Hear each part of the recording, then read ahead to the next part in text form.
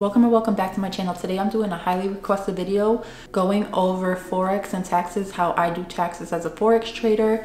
And I'm going to give you the ins and outs, tips, tricks, how to save money when trading, how much you should be putting to the side, and pretty much all the details when it comes to having to do your taxes. I am not in any way, shape, or form a tax professional. This is just what I do.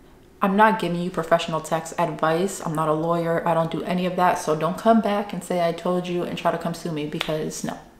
Before we get into it, make sure you like this video and comment down below why you started trading, because I always do giveaways when I post these Forex videos. So I go through the comments and I pick one random person and I either give you a free month access to the Signal group or even free access to my elite group.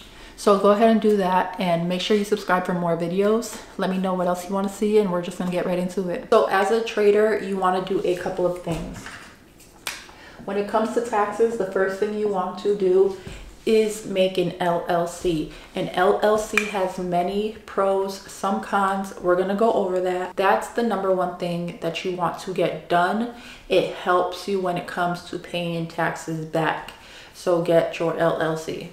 The second thing you want to do is find out how much you should put aside every time you get a deposit or you take money out and put it into your account.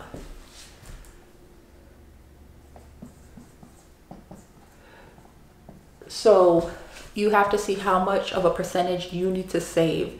Every single time you take money out, you should take a percentage of that. So every deposit, this isn't just generally speaking, like throughout the year, it's every time you take money out, you should put a percentage of that. So let's say you take $1,000 out and you have to put 20%. So you put $200 to the side. The next thing you want to do is contact your broker. So you want to contact your broker, make sure that they send you a 1099. So you could just write to them and ask them, hey, do you guys send a 1099 at the end of the year? And what the 1099 is a layout. It tells you how much you make. So it's going to tell you every single month and have a breakdown of every month how much you made, how much you ended up taking out of your account and paid yourself. So you need to ask them, do you guys send out a 1099? Because you need that paper in order to know the numbers you have to put in when you go and do your taxes. The fourth thing you need is BBA, the business bank account. So when it comes to having an LLC or when it comes to trading, you need a business bank account. You can't keep your finances, your personal finances, with your trading money, so your business finances. Especially if you have an LLC, it's required to have a business bank account.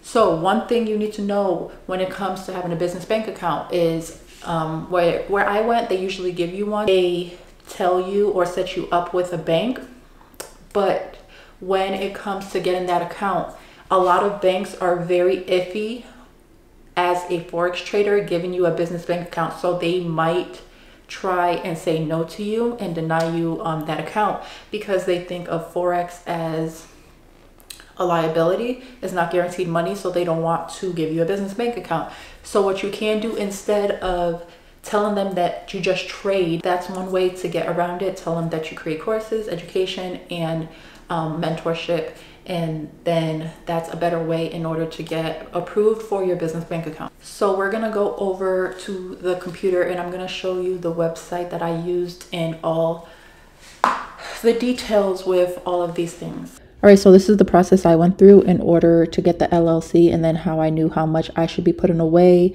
what tax bracket I fit in, when you pay your taxes, so on and so forth. So we're going to go through all that. So the first thing that I did, I went to InkFile. You can go to different websites, but when I ended up Googling LLC, this is the first thing that popped up. So I went here, and then it'll give you like all this information. It's pretty good. So you can go and look. It'll give you like pros and cons of having an LLC. So like you won't do the self-employment taxes, and when you do have your LLC, you have to keep your business finances separate from your personal finances, like it says here. Keep your business and personal separate. So you will have to open a bank account with just like a business bank account. And we're going to get more into that as well, because that can be a little tricky.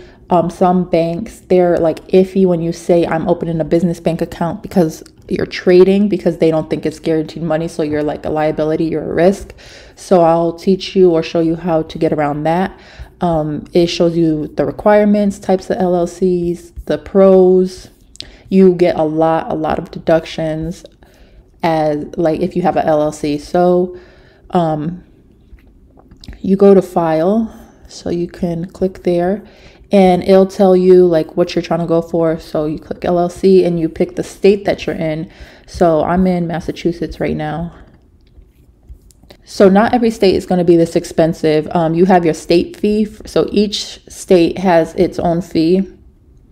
And depending on what state you live in will depend on your fee. So some states like Massachusetts or California, it's really expensive to live there. So they charge you a whole lot more versus like going somewhere else. Like let's look at Arizona, for instance. Look, it went to $85 and now it's only like $3.84 versus what it was at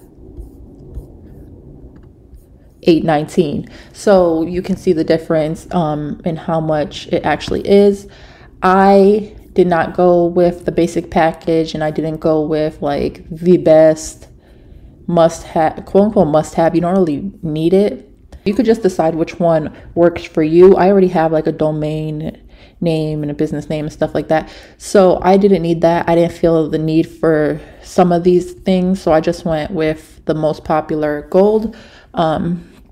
So you go ahead and do that, and then you pay your package fee and your state fee, and you get started with that. So when it comes to taxes, you pay quarterly taxes when you are a LLC or when you're your own business. Same thing. And those taxes come on January, April, June, and September. So you will be paying taxes 4 times a year versus the one at the beginning of the year. You do pay taxes. You don't, like, it's not a regular job where taxes are getting taken out. So it gets broken down into 4 separate payments. So you will save some of your money from when you are getting your deposits through that time. So like from January to April, and then you pay in April, and then, you know, April to June, you pay in June, June to September, you pay in September, September to January, you pay in January. And you'll keep all your information from those quarters and then pay when it's due.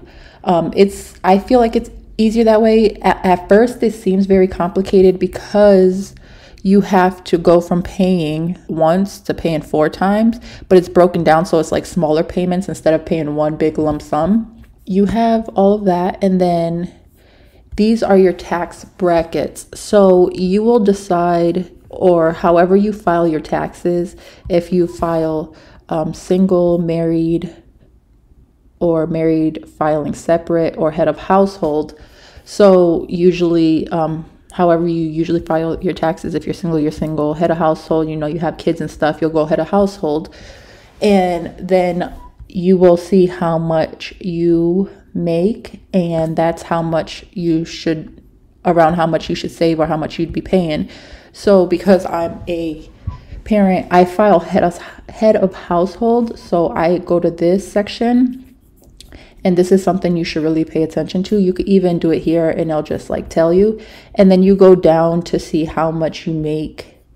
And if I were to do this annually, then I would go down to see how much I'd make, and then I would like go over and I'll be like, all right, so I'm gonna be paying like 35%. So this isn't exactly how much I make because I'm not gonna tell you guys, but I would go down to head of household. Then I would go and put approximately how much I make, and then I fit in the 35% range, which is what I put to the side, or what I would pay. So you won't have to pay all of that. So this is what you usually do, right? it gets broken down quarterly, but if I were to do this annually, 35% of 225, that's 78,750.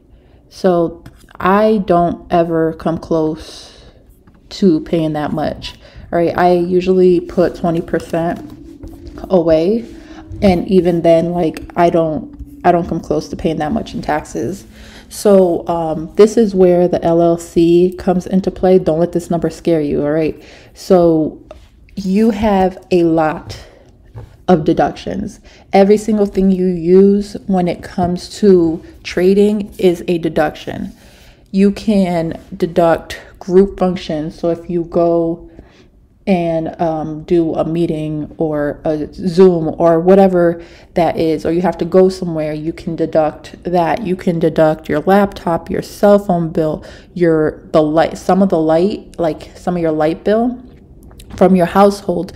You can deduct your room. So if you use that room to trade, you could deduct the square footage, which would be a partial amount of your rent. So you would put the total rent and then the square footage that you're using, and then it'll do the percentage of your rent and deduct that off as well. You can deduct your TV. So I ended up using my TV in order to put the screens on the TV, so you can deduct that as well. Your camera, you can take away any office supplies. You can take away literally absolutely anything that has to do with trading. So something else you should look into and would be helpful, I can do a part 2 to this if you like, going more in depth. Just let me know down in the comments, is hiring yourself through your LLC. So you're going to be the employee of your business, and you can get a lot more benefits that way as well. This goes over the basic ideas and the beginning steps of doing your taxes and everything you need to know just as a whole. That is actually extra information. So if that is something you want to know, like I said, let me know down in the comments and I can make a part 2 to this video. So that's it for this video, going over how I do my taxes as a Forex trader and as a business. In this sense, this video was helpful. If it was helpful, like it and share it with other people that may need this information as well. And I hope to see you in the next video.